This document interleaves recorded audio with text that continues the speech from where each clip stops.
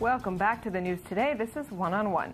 In Israel, the vote of Sephardic Jews, whose origin is in Arab countries, has been key ever since the campaigns of the 1970s.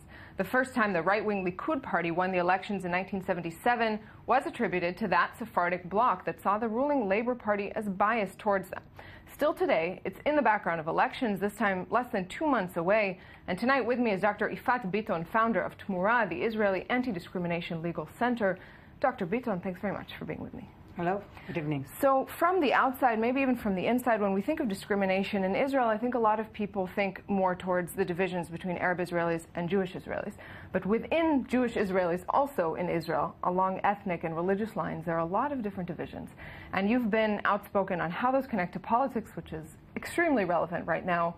How do you see those as playing a role in the Israeli political system? So first of all, I'll start with a starting point, which is that this is something that is not at all known, outside the boundaries of Israel, but also inside Israel. You opened your remarks saying that, Sephardic Jews used to have a lot of influence, and they are a key, they play a key role in establishing the political situation in Israel. But this is something that is completely not discussed when we get to thinking about politics in Israel. Only recently, another poll was taken as to their influence on how the political, the Sephardic influence, how it has been played out after 77, when you look at some of the parties that were really, at government, such as Kadima, for example. I don't know how to say it. It's like Kadima. It used to be Ariel Sharon's party. Yeah, going forth. Ariel Sharon's party. That he formed. Yeah, and they won like 29, 40 at the first elections, and then 29 votes, and they used to be such an amazing party, and in terms of their governance power. And once eventually a Sephardic candidate was able to overcome an Ashkenazi candidate in this party, yes, through the primaries.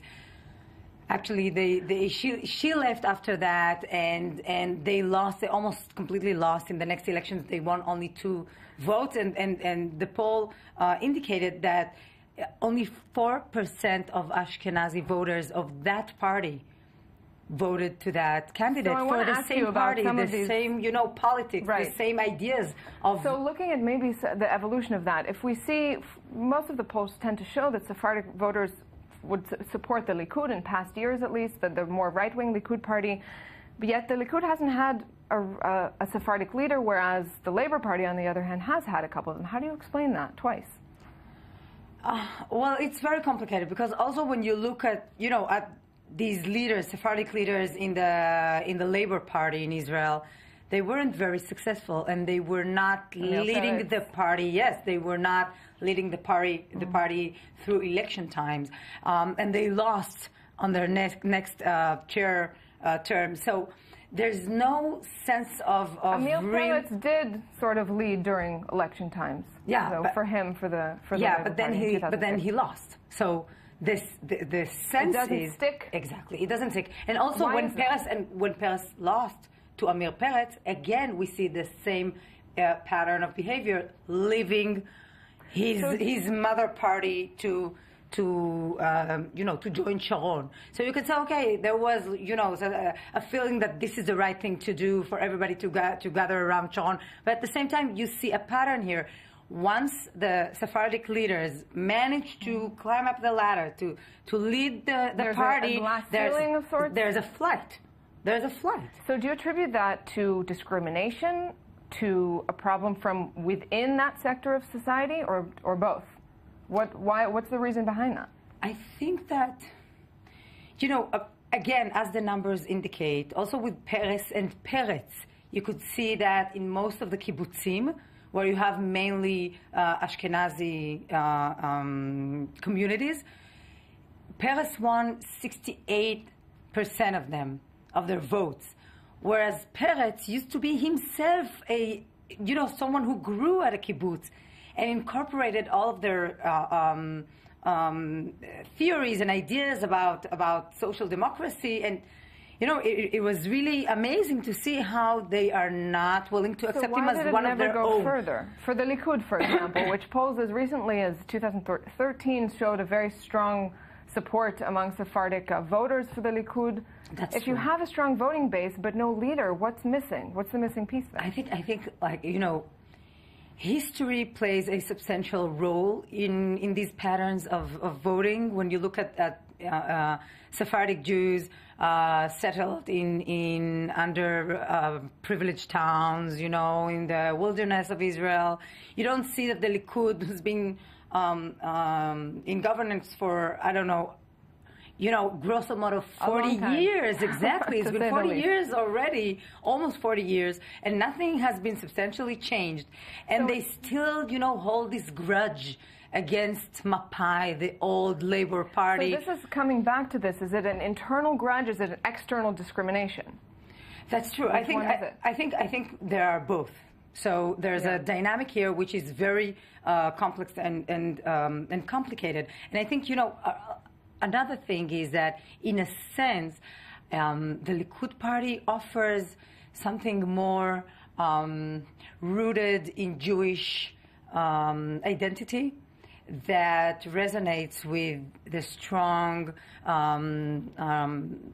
tendency that you can identify at Sephardic cycles to, being in contact with their Jewish identity, knowing that it's secure and it's safe. And when it comes to Labor Party, it feels like, that it's more of the secular Zionist front. So let's go to another, to sort of stay current, another one of what came to be, I don't want to call it a scandal, but maybe a fiasco of this current election cycle, where former football star Eli Ohana joined the Jewish Home Party. There was a sort of uproar about it, a lot of criticism, and left.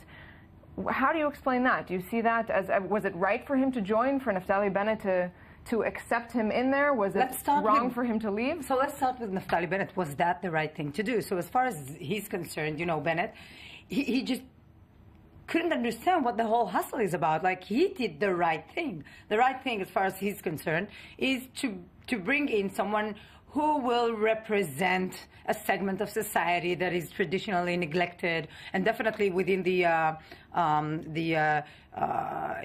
secular Zionist national group of people. Is there rejection by the sort of the settlement movement, the far-right settlement movement there? Definitely. As someone who's coming from a family who made the shift from, an underprivileged town to a settlement, as, by the way, as one of the reasons was definitely, getting to some kind of welfare, type of welfare state that was there much more than the government showed or presented in the Ayarot Pituach, the underprivileged towns. So the rejection was very, very dramatic. It was very, very clear that this is an elitist society. I grew up, studying in their educational system. It's a highly segregative and discriminatory system. Because we don't have a lot of time, I want to take you then from this, which obviously very, very deeply ingrained problems here, and Israel has no shortage of issues to deal with, to resolve these internal divisions just within the Israeli Jewish society. In the short time we have left, what needs to be done? Whose responsibility is it? I'll tell you what it is. What needs to be done is not to, assign all kind of little presents, little political spaces for women, not just for Sephardic Jews. Women, Sephardic Jews, Ethiopian Jews, who have only one representative in an, as of now, non-realistic position in Yesh Atid. This is just a shame. So I think it's not enough. It's not even enough to put representatives. What we do want and what we ask for is to have some kind of partnership. A means that will show us, that we're part of something that's happening. The solution will take a much longer answer, I'm sure, but partnership is a good place to start. Dr. Yifat Bitton, thanks very much for this. Thank you, our viewers, for being with us. Find us back here next Sunday for